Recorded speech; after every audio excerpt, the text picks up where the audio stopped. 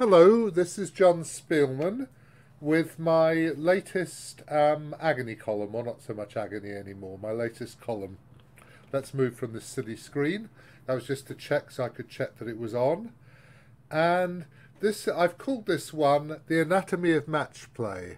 And of course it is regarding the World Championship match, which if you're viewing this column comes out on Sunday, April the 2nd. And game one of the match will be in Astana at 2 p.m. Astana time in Kazakhstan, which in fact is 10 a.m. in London, 11 a.m. in, I don't know, Germany, France, in Western Europe, 9 o'clock GMT and 5 o'clock in New York, and earlier on the west coast of America. So it's coming very soon, and obviously it will be the only story in town for a bit. I mean, other things will be going on, but it will be the big thing. And so what I've said is, actually, I don't have that much to say about the forthcoming match, but I was a second at two matches, which were Short v Kasparov and Anand v Kasparov, and I am going to talk about the latter, and about what I learnt about match play, what a World Championship match entails. It's quite something. So the first thing to say is that the present match, they're very well matched on paper, Nepomniachtchi and Liren. Nepo actually has a slight plus score overall in classical chess. I haven't even bothered to check quickest speeds, but he built that up basically most of a decade ago, between 2009 and 16, I think it is. And since then, Nepo's slightly been in the ascendant. On the other hand, Nepo won the last decisive game in the candidates, round one in Madrid. So, you know, they're quite well matched, very well matched. Of course, Nepo collapsed against Carlsen in the previous match, and this is potentially a serious problem, because however much you try to strengthen yourself, I said to anneal his armour, but I mean, okay, whatever you do, you can only really test it that it's worked in real time during battle. Nothing you do can prepare yourself fully for the moment, for doing it in the moment. It's like taking a penalty in football or something, I presume. They can practice as much as they like, but in the end they have to perform. They have to execute, as they would say, or perform, or whatever you want. Now, Ding tends to start slowly. He started badly in both candidates tournaments, and that was, well, he had very good reason in the first one.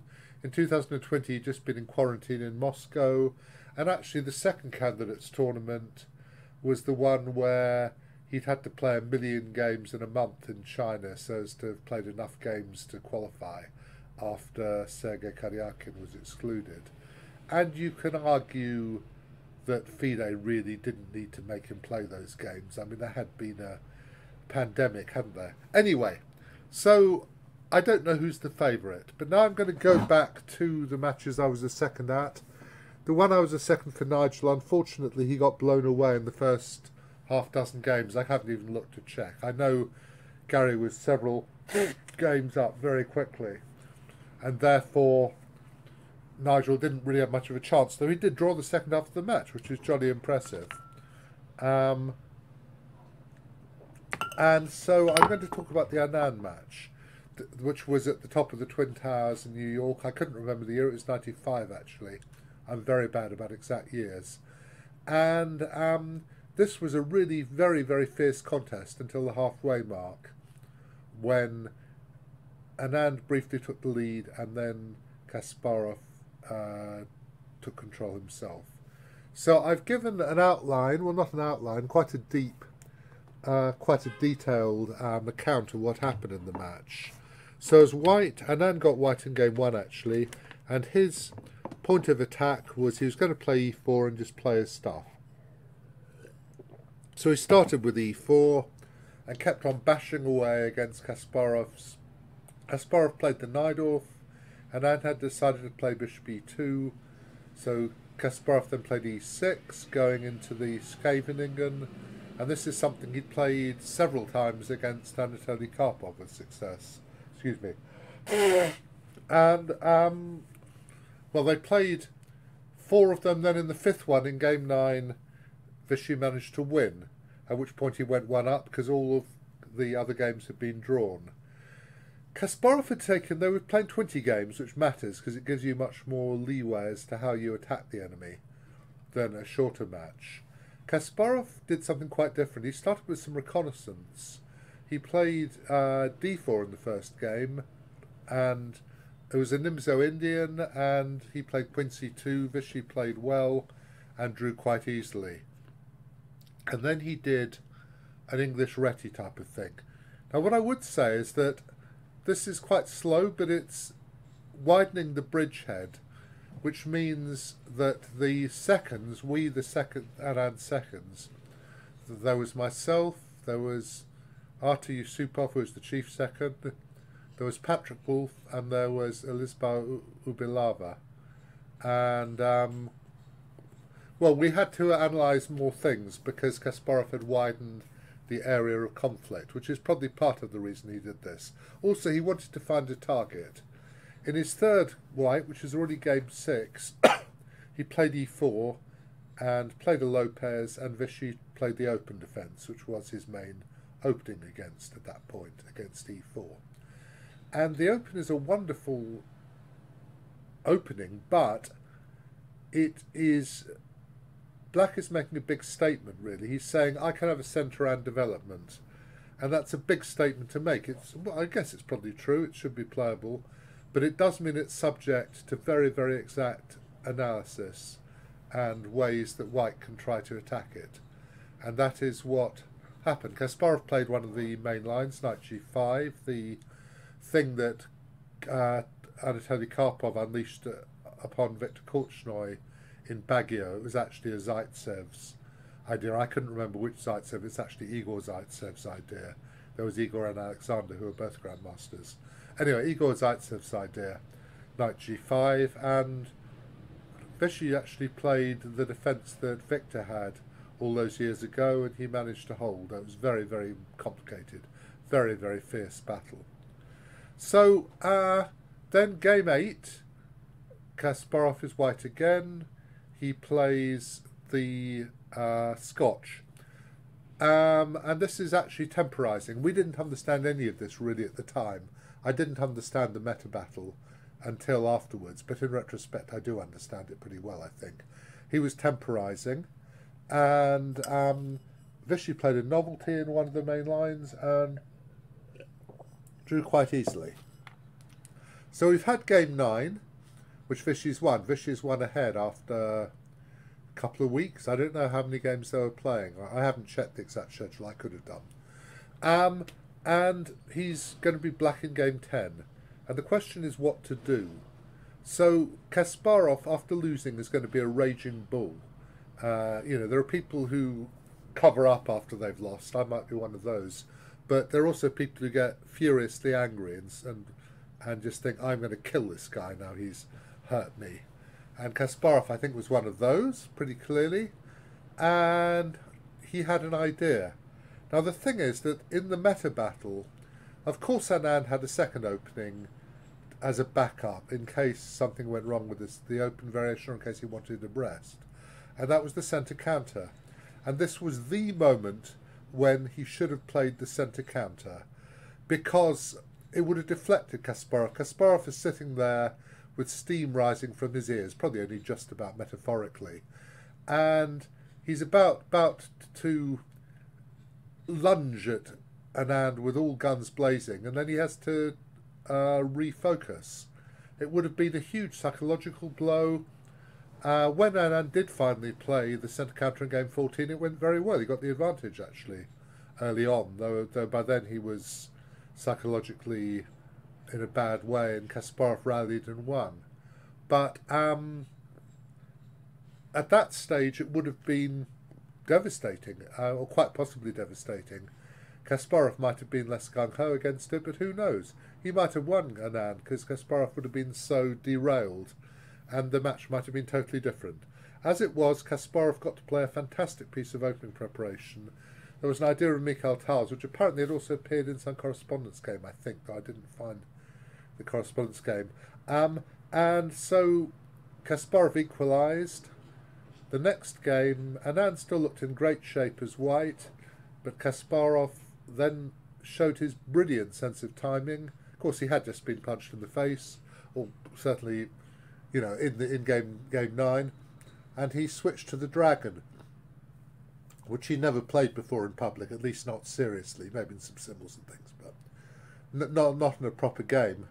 And he was very well prepared. Anand refused to draw. This is a difficult decision. With hindsight, I think maybe he should have realised. Excuse me. The problem is that you don't really know how stressed you are, how shocked you are, until you react. So Vishy refused to draw, and he blundered and he lost.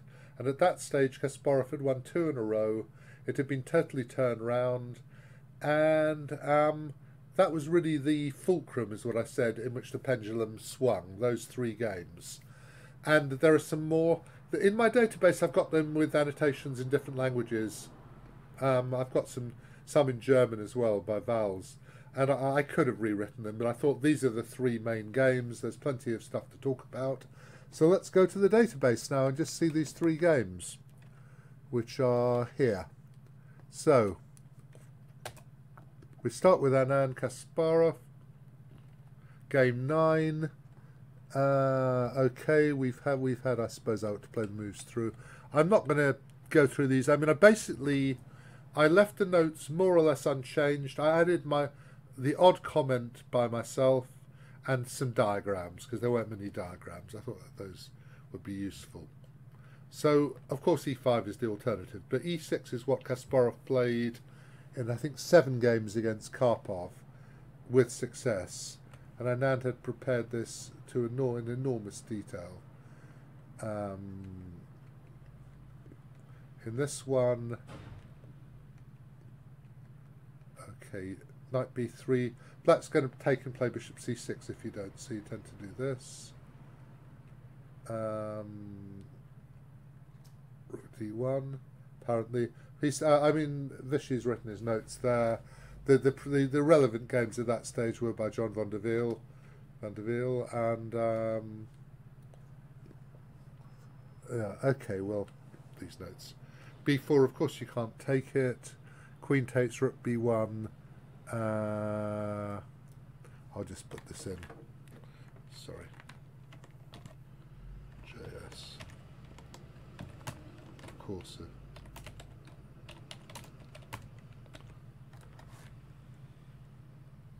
And we'll give that 2 question marks. I probably ought to just mention that. Rook b1.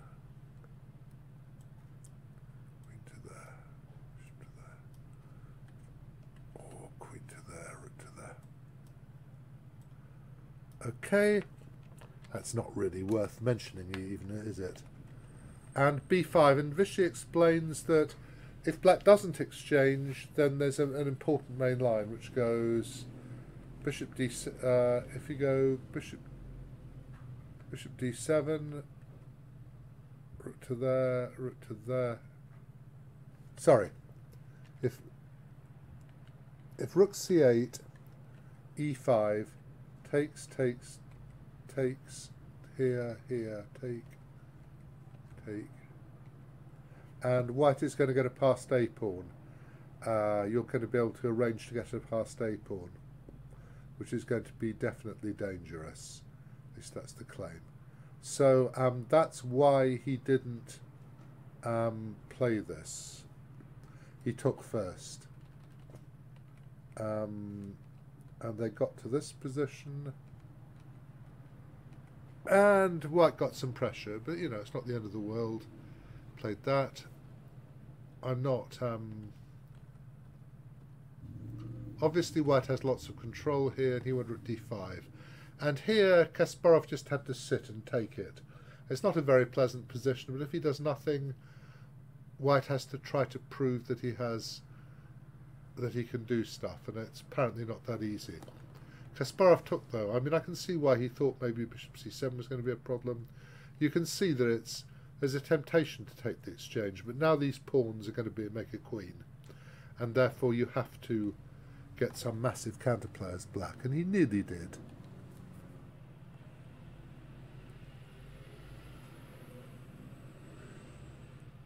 So now there is a threat of rook takes h3 check, but obviously king h2, and I ought to probably king h2, rook e8, d7 plus minus, it says. Queen e5, you just take the rook. So a brilliant game by Vishy, which, as he said, I was ecstatic. Needless to say, the rest of the week was a cold shower. Yeah, well, I mean, the problem is, so now we get to game 10, which is the Open Spanish. And as I said, he should have played d5. He really should have done. And I mean, I wasn't so much involved in the meta decision process. And I didn't understand anyway then what I understand now, how absolutely crucial it would have been to play it at that particular moment. So this is knight g5. The point is, as I pointed out, if here then here, king d7 is bad because of bishop d5, but castle's queenside is a main line, an absolute main line, which goes, how does it go? Queen takes, I've forgotten how it goes, reference.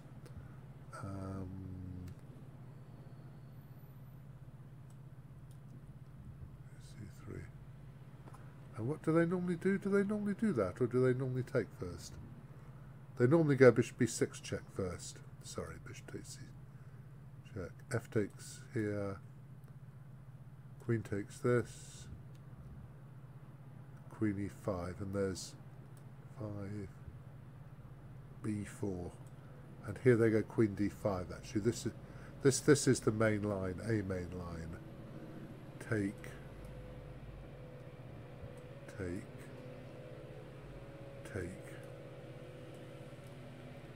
Okay, notation. Wait a minute. Let's just promote that.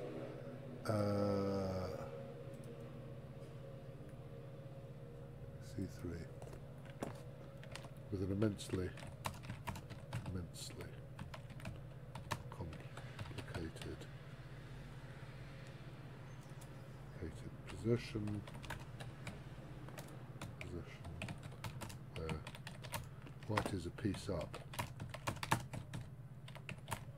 but black has serious pawns. Okay.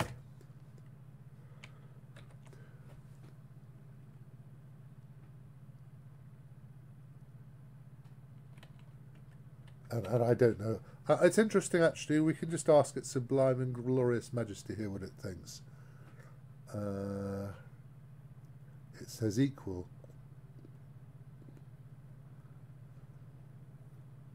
Actually. All right. Fair enough. Okay, that isn't really the point. The point is, though, that is a main line. And obviously Kasparov will have analysed this. So what happened was that this is the one that Vishy had played in the previous game, and knight f3 had been played. And actually this was also played, knight f3 was played in the Karpov-Korchnoi game in Baguio. But in the interim, we'd actually analysed this game in huge detail. We hadn't analysed bishop c2. And now this is tremendously dangerous. Poor Vishy now is facing the closest to a centaur you could get at this stage. You know, a man-machine analysis. It's certainly got Misha Tal involved. All the boys are involved. What a fun position to analyse at home in a relaxed manner. What a not fun position to have during a World Championship match in real time at the board. Okay. Lots and lots of analysis. Queen A1, I'll give you some notes. I mean, I imagine if I give this to an engine now, it will say, well, you're not quite right, sir. But this is one of the lines. And this is given as plus minus such by an engine, I did check. Okay, so they played their moves, and this was horrific. And all this got blitzed out by Kasparov, of course. And there's nothing really to do. So if takes, of course, there's Queen H5 and Queen F7 mate. Vishy found the only way to fight. Well done him. Very well done just to fight at all. You wouldn't play King takes because of Queen H4 check. And they got to this ending, and Rook C1. And these are notes by, are they notes by Matchplay? It's a star move that abruptly stops black's counterplay. Well, it's obvious, isn't it? It's a star move, but an obvious move. And white has a big advantage. Still not trivial. I mean, I would have thought that you'd have tried B3 and A3, but it is losing. And they played their moves, and it just didn't really work out.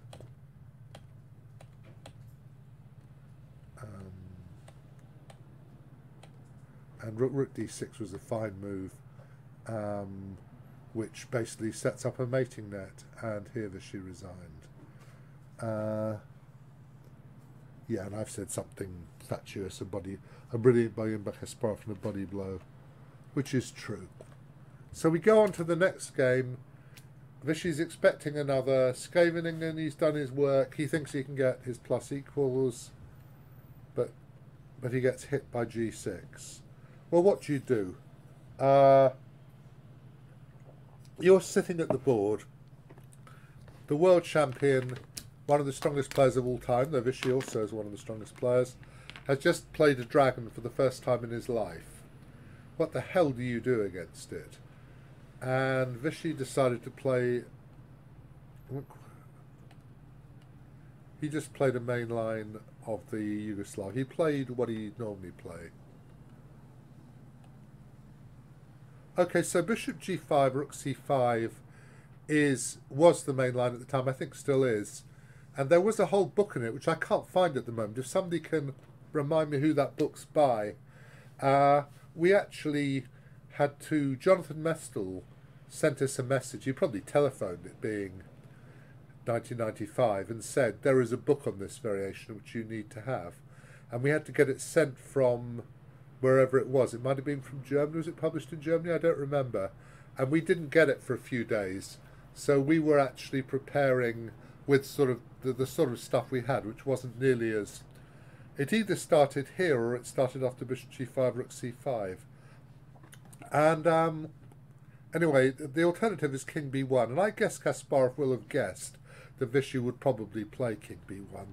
Because going into Bishop G5, Rook C5 cold is just not something you can do.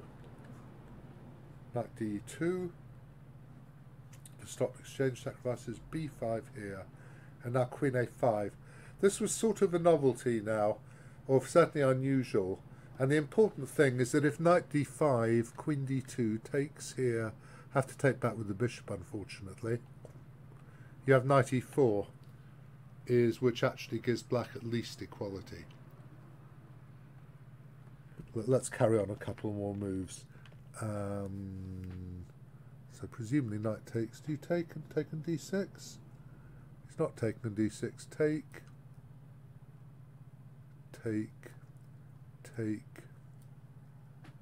Bishop F5.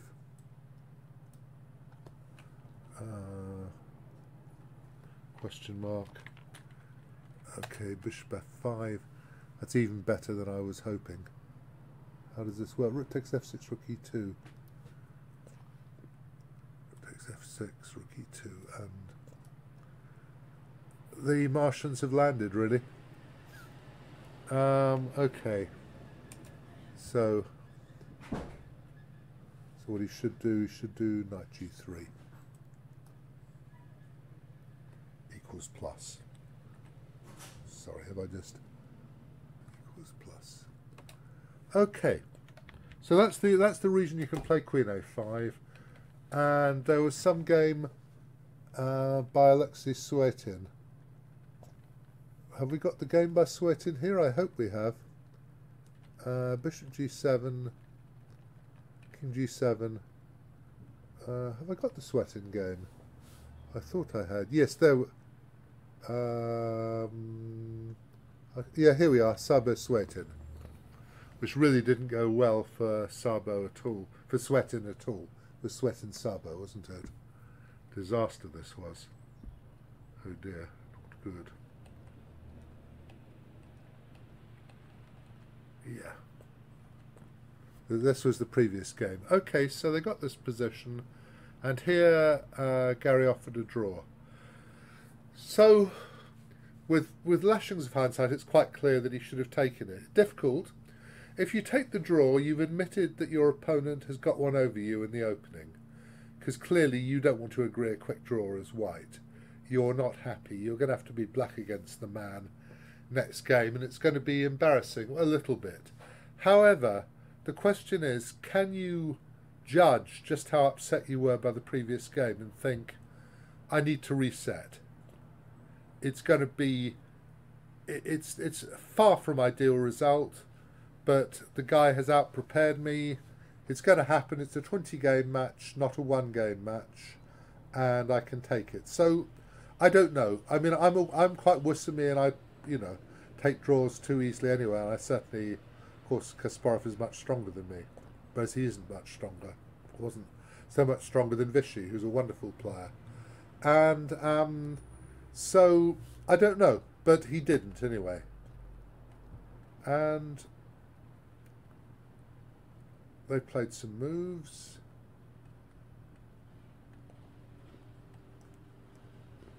And now this. Actually, Kasparov had got this wrong. He thought that knight e7, rook to here, that in this line you should go rook c8, and that's a mistake, because after c3, exclam. And this is at least plus over line, yeah. So it's,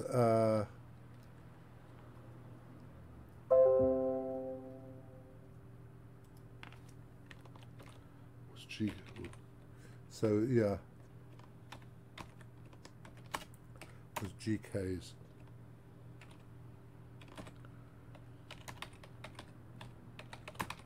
Okay, of course, black should play. Rook takes b4 check when he has the chance.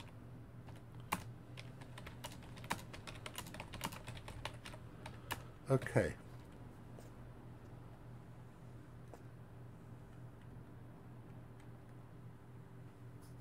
Sorry.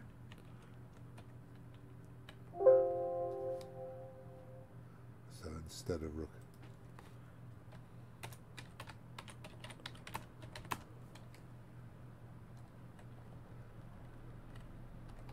Rook e8.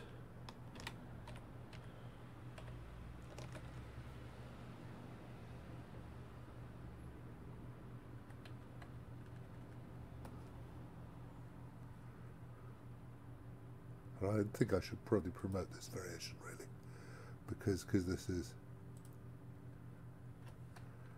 but Vishy, I think this probably was a trap. I think Kasparov realised he was setting a trap and thought this will be fun because the guy is a bit unstable at the moment. I'm guessing, because unfortunately he went there and went knight b6, thinking he was winning the exchange, and that, you can imagine that after rook takes b4 check, king a3, rook c4, the game very definitely continues then. I mean, black has a good pawn for the exchange, puts his bishop in c4, and has very good drawing chances. But unfortunately, there was this horrible blow. I'm going to put a diagram here.